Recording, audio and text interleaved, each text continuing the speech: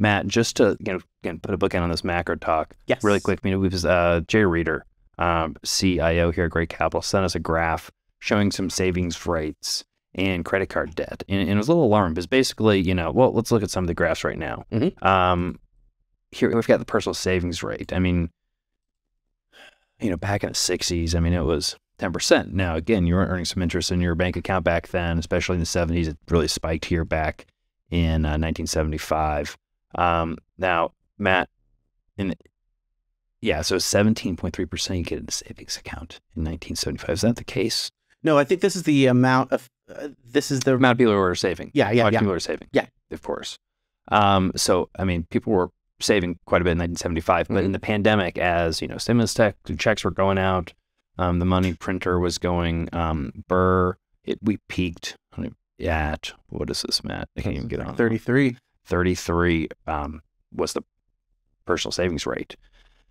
But prior to the pandemic, Matt, though, it wasn't great. It wasn't bad, though. It had actually been increasing for a while. Back in 2019, we were basically at 8.9. Yep.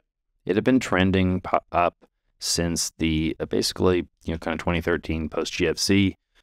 But since that peak back in 2020, Matt, we've seen some significant declines, and all the way down to a rate of 2.7, which is a rate we haven't seen since really 2005. Okay, so I'm going to do some pattern recognition here. Yeah. Oh.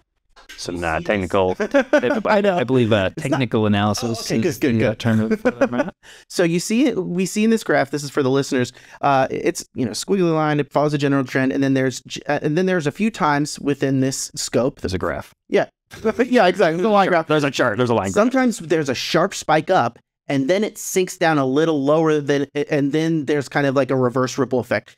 Right in like 1976, it spikes up and then goes down. What I'm looking at specifically, though, is in that 2013, that pattern, it spiked up and then it went a little bit lower and then it kind of came back up again. And so skip forward 10 years or so, and now we are just now crawling out of the descent from the last spike. The spike in 2012 when it hit 11.16, that's post Geo. That's really kind of post recession, out of the recession. I would be interested to know. It drops. There may be something I have right here. Yeah. February of 2013. Well, I mean, we did have a little bit of a drop in the market. And you can also see in like 2004, 2005, it spikes up and then it goes down. It kind of climbs up again. I think now this is my sunny rose-colored glasses thing. I think that things got really bad at the end of last year, and then we're kind of crawling our way out of it. We're still vulnerable in terms of credit. What do you mean? What do you mean when things got really bad? That was when the savings rate was the lowest. It was late fall last year, and I think we're trending up. So we've bottomed.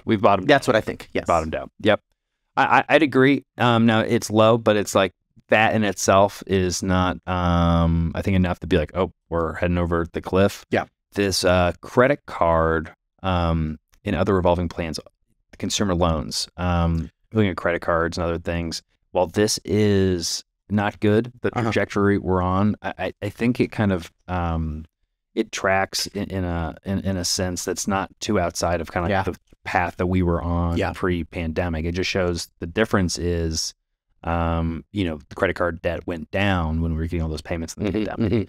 And, people have started putting money on their credit cards as that savings has dried up. I mean, there's a pretty corollary effect between the two. Yeah. And the rate of increase, the slope is definitely steeper. I think what we'd like, it'd be concerning if that continues and doesn't level off, I guess. Yeah. And I'm really talking about the rate of change.